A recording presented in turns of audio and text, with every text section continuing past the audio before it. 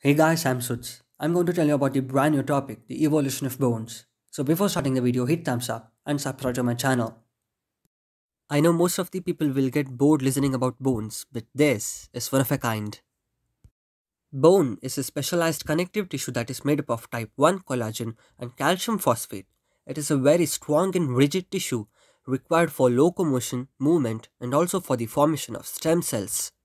Bone has a molecular components such as the organic cells and matrix and inorganic minerals such as hydroxyapatite. So with this introduction we can start off with the origin and evolution of bones. About 1.5 billion years ago, there was a harsh movement of tectonic plates on Earth. So, due to this violent moves of tectonic plates, a huge amount of minerals, including the calcium carbonate, were washed into the oceans. This created a possibility for its inhabitants of developing hard body parts such as the shells and spines. At first, this helped the unicellular organisms to cope with the excessive amount of minerals and to prevent overcrusting. It also led to the sharp increase in diversity of the multicellular organisms and their fossils. Going back to the Cambrian period, trilobites were exclusively marine animals that appeared in the Cambrian period and persisted till the Permian.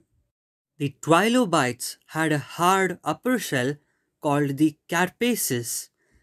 Those were made of calcium carbonate mineral called calcite. Then similar organisms appeared called ammonites. They lived during the Jurassic and Cretaceous periods.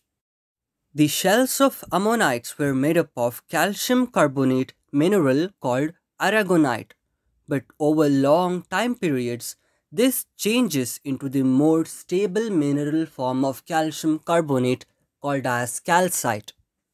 So, generally, when we see the ancient creatures had shells made of calcium carbonate. Then the advanced organisms with more developed specialized tissues and complexity appeared. Before bones came the most primitive bone-like tissue called aspidin. The aspidin was interpreted as a cellular bone, acellular bone, dentine, or an intermediate of dentine and bone because it was similar to enamel, bone, and dentine. This aspidin was found in some jawless vertebrate fossils such as the gallioaspids like Heterostraci and ostracoderms. It was also found in the thelodonts and anaspid species.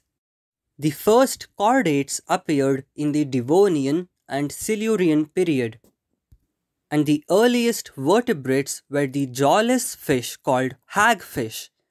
These hagfish were the first organisms to have bones. They had skull but no vertebral column. As there was spontaneous changes in evolution, the calcium carbonate structures went down and the animals developed the structure that was made up of calcium phosphate, and those structures were the bones. Early vertebrates always lived in the water, but later animals started to move from water to land. They were the amphibians such as frogs. And these amphibians also developed bones.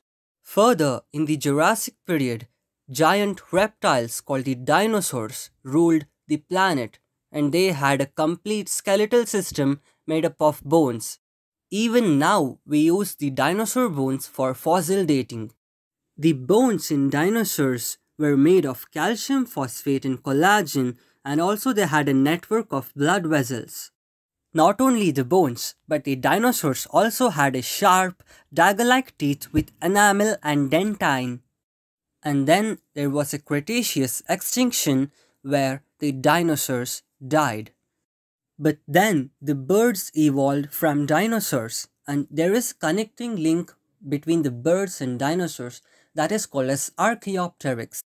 Also, a lack of connecting links suggests that the process of biomineralization, that means the formation of bones, shells and teeth, this biomineralization evolved independently in several phyla. The earliest mineralized structures in vertebrate lineages were tooth-like structures called odontodes. After the birds, we humans were developed as the most advanced vertebrates with bones. We all know the scientist named Ernst Haeckel.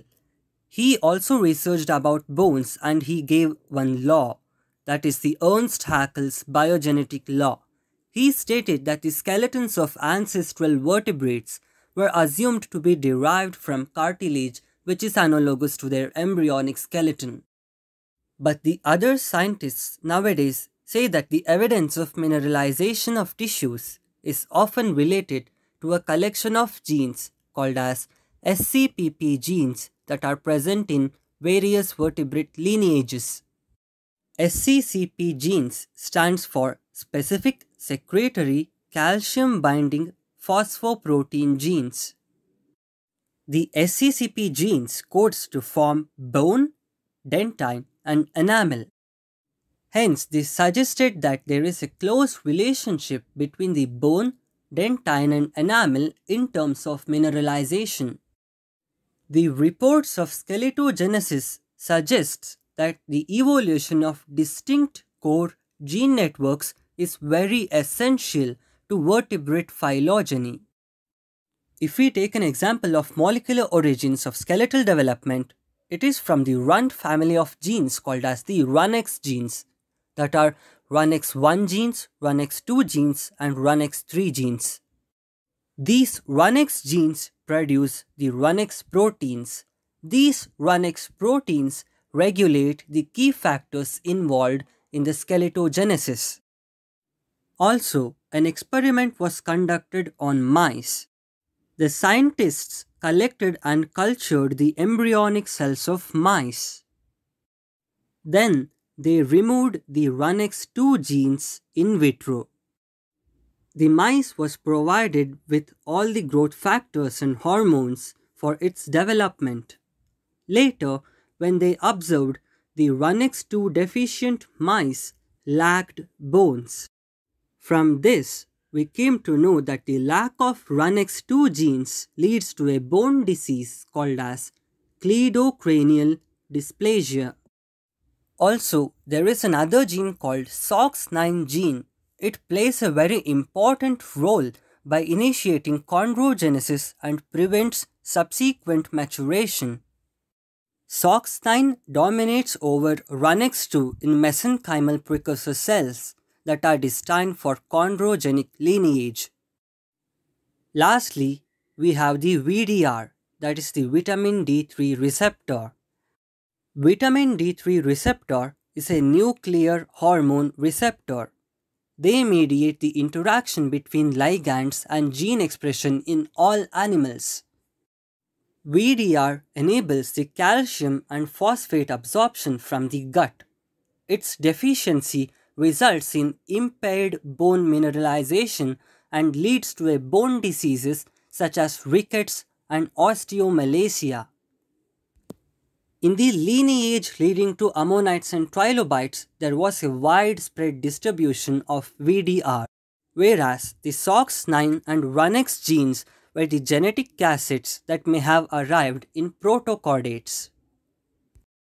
Then from protochordates to chordates, the successive changes in the genome might have occurred through gene duplications, domain shuffling, and changes in the genome.